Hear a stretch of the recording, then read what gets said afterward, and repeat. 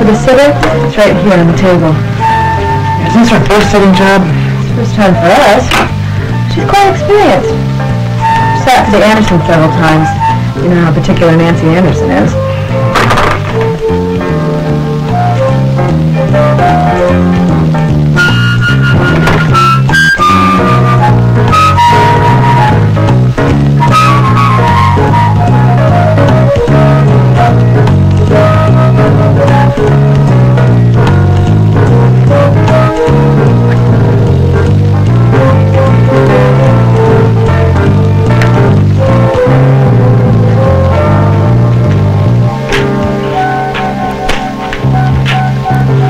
Seems to cover almost everything.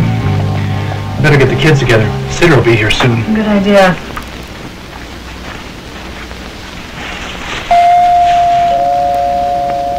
She's early. Oh, no, I asked her to come a little early so we'd have some time to show her around the house. And make sure she knows where everything is and show her what to do in case of an emergency. Also, give the kids a little chance to get used to her.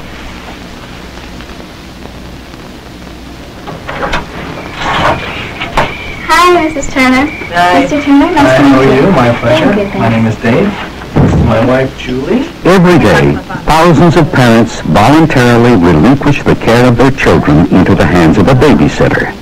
Yes. Whether for an hour or a day, whether the babysitter is a close relative or friend, a regular, or as in this case, a stranger, the parents and sitter must establish a partnership that has as its sole purpose the safety and welfare of the children. Yeah. And this is Sarah. And this is Andrew. The bashful one over there is Mark. Hi, I'm Stephanie. Does your teddy bear have a name? Teddy. Well, that'll be easy to remember. Now you kids listen up while we go over these safety rules with Stephanie. Come on, sweetie.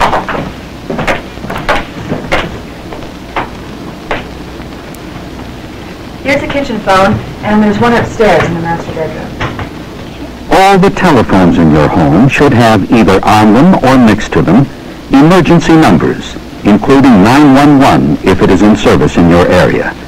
Also, your home address and nearest cross street should be prominent in case the sitter has to call for help.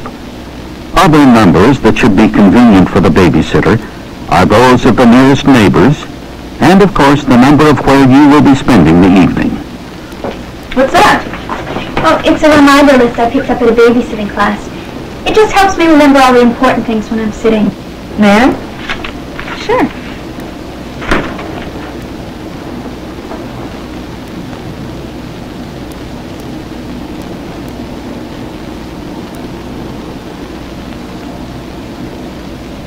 Very impressive. We can learn something from this, too.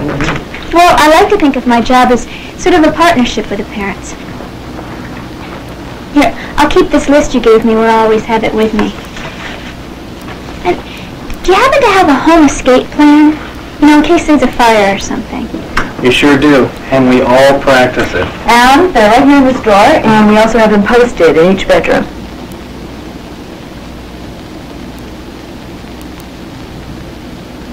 Honey, we better get going. I'll show Stephanie around the rest of the house when you get your things. All right. I'll show you where the light switch is on the patio. Besides acquainting the babysitter with a general layout of the house, you should point out smoke detectors and burglar alarms and let her hear them so that she knows what they sound like and won't be surprised if they should activate. And let me show you what we got in the kitchen. If the house has residential sprinklers, point them out. Show her exits and windows that could be used in case of fire. We like to keep the side yard light on at night.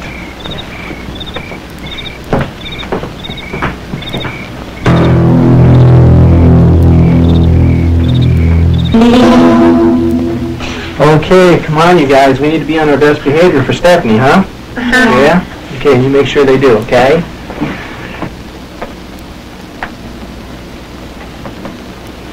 Mr. Turner, do you mind if I put these matches up somewhere higher? Oh, yeah, I guess I forgot to put them away last night, so thanks. Think of all the things that might go wrong when I'm sitting. Fire really scares me the most. So I look out for fire problems. I'm glad to hear that. Okay, yeah. What do you say we take Stephanie upstairs and show her your bedroom, huh? Yeah. And then Julie can tell you more about Mark's medicine. Okay.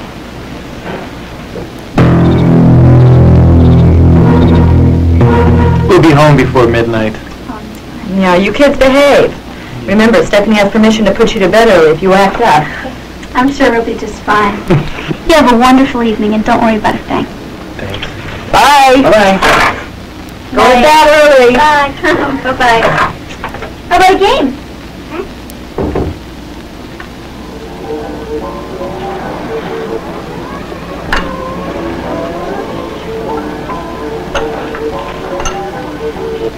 No matter how cautious and safety-minded both parents and babysitters are, something entirely outside their control can still go wrong. It's just an hour before you guys go to bed, okay?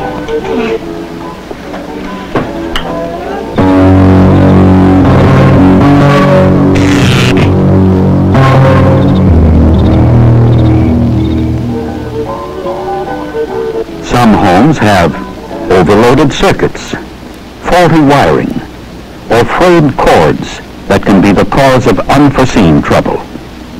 Other hazards include appliances that are misused, such as toasters, microwave ovens, and hair dryers, or appliances that have become defective.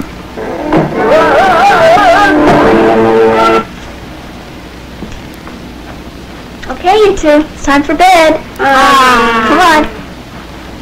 Sarah, would you like to come along and help? Sure. Okay.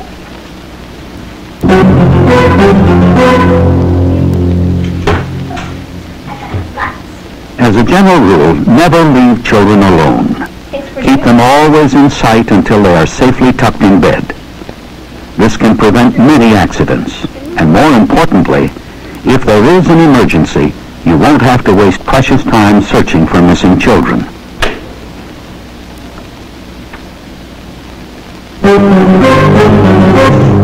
And I guess I'll work on... What do you work on? This color. The pink? Okay.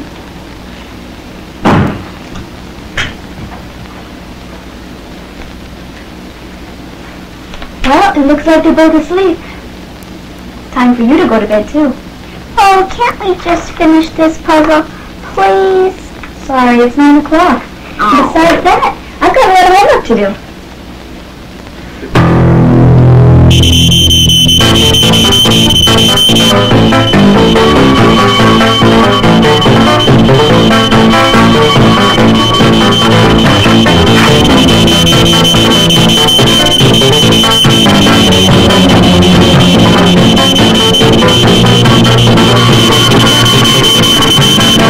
Come on, Sarah, that's the smoke detector. Can you follow the home escape plan?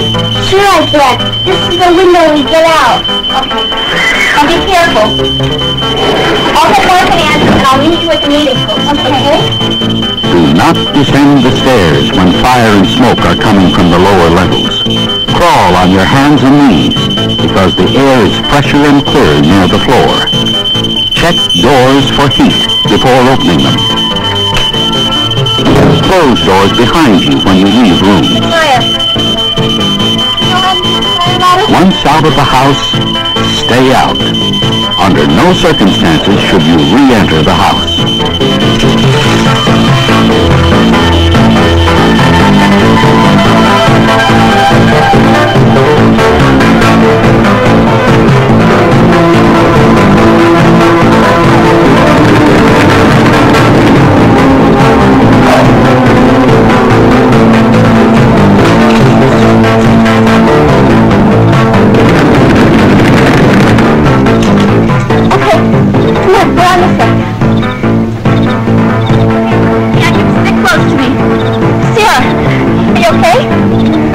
Okay, follow me. We're going to go to the Gordons. Stick close. I'm babysitting next door at the Turner's house, and there's a fire in the house. I need to call the fire department. Oh, come in. The phone's in the kitchen. It's okay? Yeah.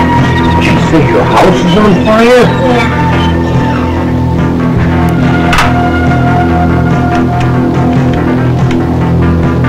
Yes, I'd like to report a fire at 9 Kimball Avenue. Yes, the nearest cross street is Vineland. Thank you.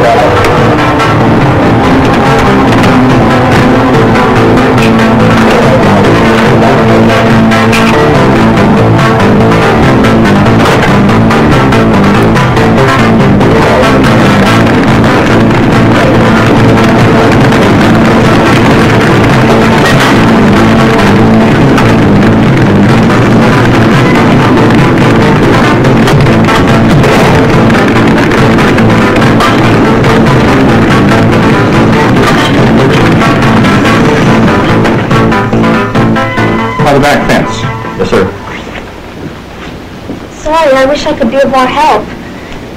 As soon as I heard the smoke alarm go off, all I could think of was getting the kids out of the house. You did the right thing. The fire was pretty well contained to the one wall, but there was more than enough smoke in the house to be a danger to anyone who stayed inside too long. You made a wise choice by not trying to use the stairs. You did a good job. You should be proud of yourself. Thanks. Gotta get back, folks. Thanks. Well, young lady, you're quite a hero this evening. Dave and Julie can be proud they had you for a babysitter. I just did what I was taught to do. And the Turners planned ahead with a good home escape plan that the kids knew. You mean there's special classes just for babysitters? Oh, yeah. About a year ago, I took some evening classes for sitters. Actually, the classes were for both sitters and parents. And not just first junior high school kids either. One lady, Mrs. Reed, sat mostly for her grandchildren. She said she was taking the classes because she needed to update her child care skills. A police officer spoke to us on home security. A nurse covered first aid. And one entire evening was spent on fire safety. As we all know, preventing fires is a lot better than having to put them out. That means maintaining a fire-safe environment in the house and around the yard. And that is the responsibility of both parents and sitters. For example, the kitchen is full of potential fire hazards. Let's see how many we can think of this evening. I know. Hot oil, especially when making popcorn, can be dangerous. Could splatter and burn you or the kids. Anytime you're cooking with grease, you have to consider splattering and also the danger of grease fires. That's right. So remember the phrase, put a lid on a grease fire. Also, turn the burner off, but never try to move the pan. And always follow the rule that whenever you're cooking anything, be sure to keep the pot handles turned inward so that children can't grab them and pull them over onto themselves. I learned the hard way about microwave ovens. I heated a jelly donut and found out that it was just right on the outside, but the jelly inside burned my mouth. You must also be very careful if baby bottles are heated in the microwave oven. Be aware of the scald burn risk and the risk that the bottle's liner may burst.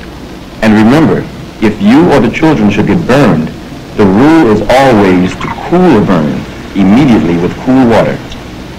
Don't forget that some household cleaners are poisonous or caustic, and that aerosols, such as cooking sprays, can be flammable. And some kitchens have matches around the stove. Well, not only around the kitchen stove, but in many other rooms as well. People also leave cigarette lighters lying about and lit candles burning.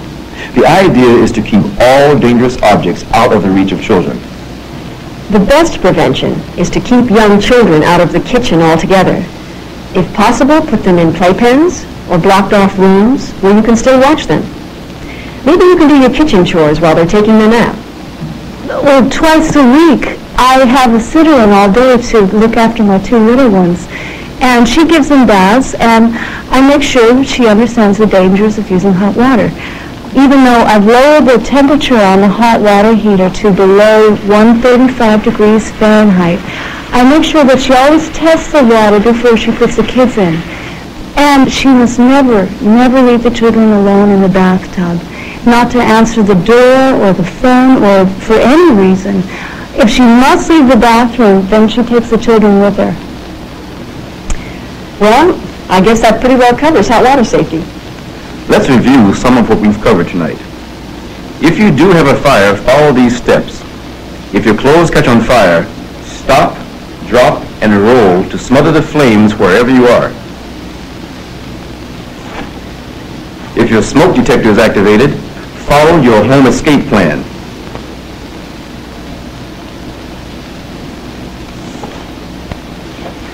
Feel doors and doorknobs before you open them. Check for smoke from under the doors. Stay low to the floor if there is smoke. Consider windows as exits. Meet at the predetermined meeting post. Once out of the house, stay out. Don't go back for anything.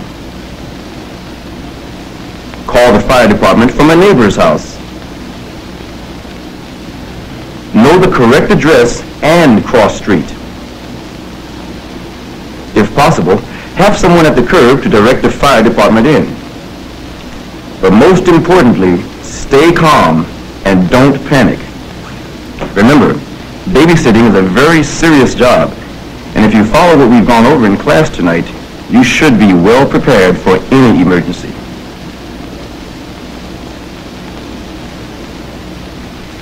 And that class really covered the subject of fire safety. After tonight, I'm sure glad it did. Hey, Mom and Daddy. All right? Huh? All right. Oh, come here. We're okay, Mommy. You should be so proud of Stephanie. She knew exactly what to do. Jeffy, real good killer. She's a superstar.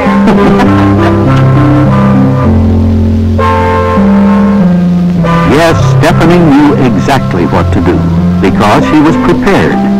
This babysitter checklist served as a valuable reminder of these important points.